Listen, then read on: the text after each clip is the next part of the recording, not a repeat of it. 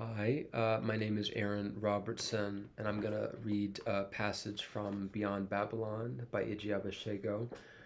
The book came out in 2019 from Two Lines Press.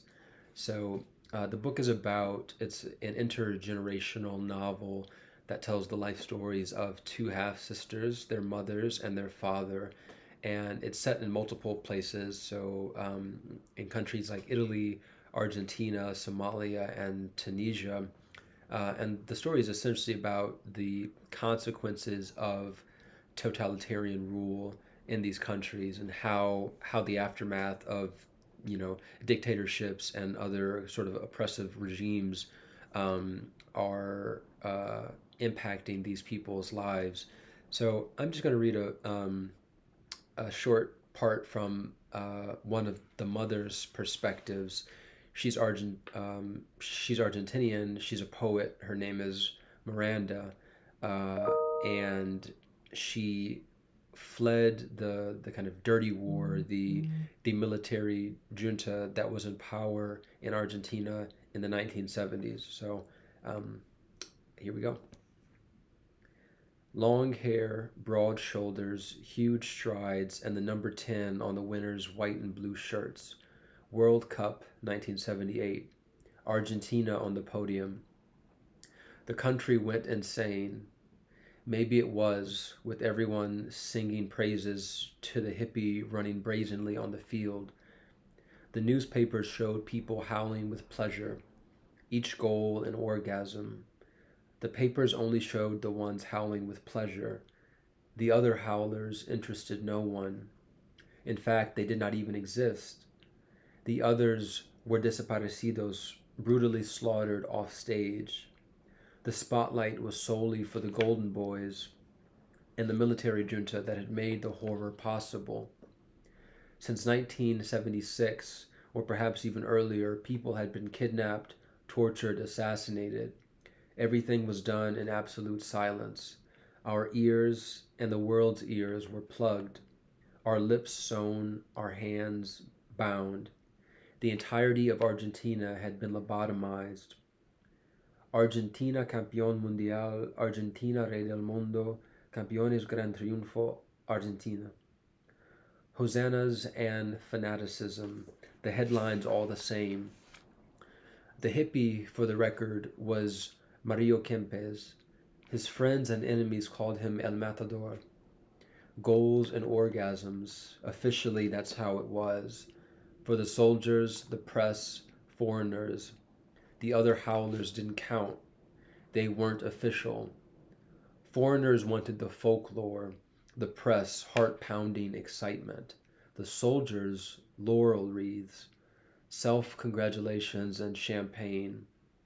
A shimmering cup and sharp teeth, orgasms and technicolor. That World Cup was the first one not shown in black and white.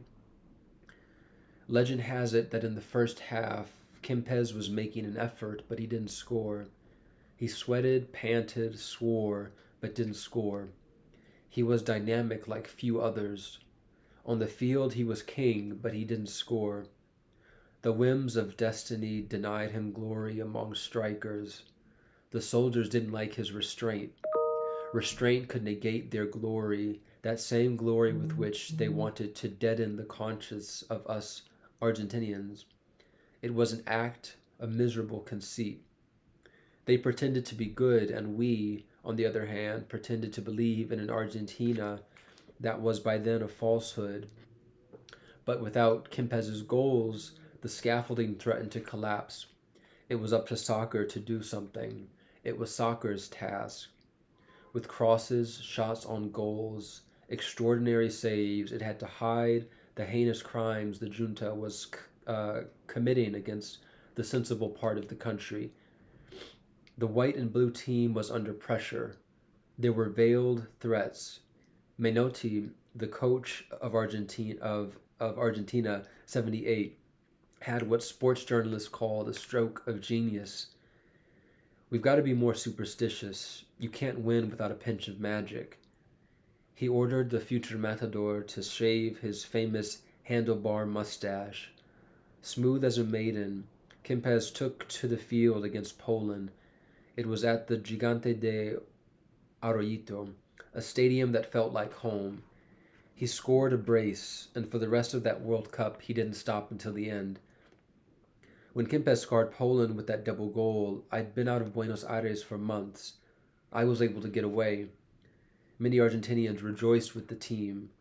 Their dutiful orgasms had the trademark of a military government and the blessings of Kempes and Menotti. The state needed imbeciles, and for that they put on that sideshow of a championship.